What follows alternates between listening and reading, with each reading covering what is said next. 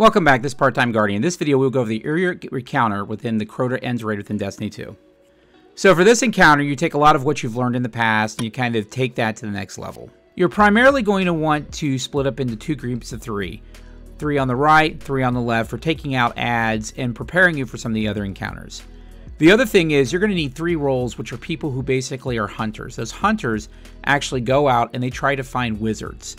The wizards are what you need, taking those down to start the DPS encounter for Ir-yut. And there's a timer on this, so you need to be quick. Another role you're going to need is a scout. And that scout is someone who basically finds the wizards you need to start the DPS phase. There are rooms on the right-hand side and the left-hand side. If you remember the old Crota, there is 2 towers, a bottom and a top, and a bottom and a top on the right-hand and left-hand side. And there are 3 rooms basically over the top of where you spawn in at. So there's a total of 7 areas that you need to search in. In those 7 areas, there are going to be 4 Shriekers, and there's going to be 3 Wizards. You only want to shoot the 3 Wizards because that's what you use to actually start DPS for this encounter. To be a scout, obviously, you need to be able to see in the rooms. Now, sometimes you'll be able to see in these rooms the actual things that are there. Sometimes you're not going to be able to because they're going to be hiding behind the pillar and you can't get into the room. So the easiest way to do it is either use Wish Ender, if you have Wish Ender, or use Void Hunter, where you can use True Sight to look in there. So again, there's a couple ways that you can do that. So again, as you start the encounter, 3 people go right, 3 people go left. You're going to want to kill as many ads as possible, and all of the Blistering Knights. There's going to be a ton of Blistering Knights that are scattered over the floor. I think there's a total of 8 that you have to kill on each side. As you're doing that, work your way up the stairs, and we usually drop a well or something like that towards the top of the stairs to try to take those out. Once you take out a certain number of the Blistering Knights, you'll see ads start to spawn from within the room that Ir-yut used to be within back in D1. Go into that room and continue to clear Blistering Knights, and there's also a Shrieker. Take that down with your rocket launcher, preferably if you have one, or linear, or something that's long range, but take it down quickly because that can mess you up. Do that on both sides, and that's where the scout will come in. The scout's going to then go and scout the rooms and try to determine where the wizards are. Now, everyone can do it differently.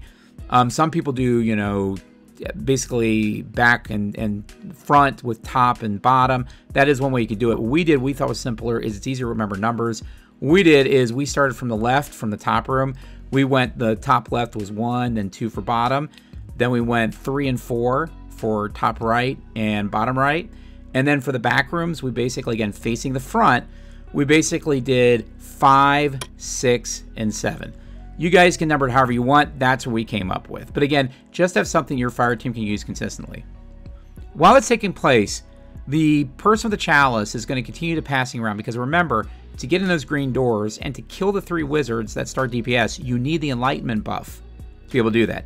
To get the enlightenment buff, you're going to let your meter on your chalice completely go up and then have someone take it from you. When they take it from you, you're enlightened at that point. You're going to, again, need 3 people to be enlightened because those are the 3 people that are going to have to go and kill the wizards to start DPS. You'll also want a 4th person that will need enlightenment because that person is going to expunge the boss to actually allow the DPS phase to be more effective. Once you do all that, one other person then will have the chalice, and they can keep it if they want, but that's going to be tricky during DPS. What I would do is, if you have time, have that last person who got the chalice go back to the room underneath where you picked up the chalice and basically park it so you have it for the rest of the encounter, but also so it doesn't build up and then you die because you forget about having that on. Because remember, if you have it for too long, you die.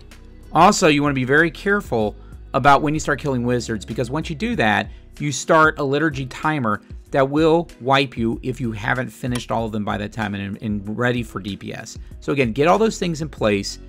Have the hunters at that point go in and kill the wizards. Get up, set up for DPS, and go to town. Now, the DPS way it is gated, so you can blow through the gates if you're really aggressive, but that is in place, so you can't just completely burn the boss down quickly with different strategies. So continue to do that. You could get in 2 phases. It's probably going to be a 3-phaser, right, depending on your weapons and things like that. I would say weapons just depend. She does move around quite a bit. So rockets are really good, but you got to keep in mind she's going to move. So if that doesn't work for you, then you can obviously go back to linears or things like that.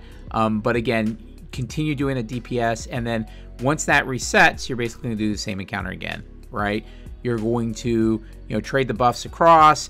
You're going to go scout out and try to find the wizards. You're going to kill the wizards, and then you're going to set up for DPS. So overall, kind of an easier encounter than what you have had earlier because it's more DPS based, but it builds on top of the things you've already done throughout the raid encounter. That's a video. If you like it, feel free to like the video, subscribe to my channel, join my Discord, and I'll see you guardians in the tower.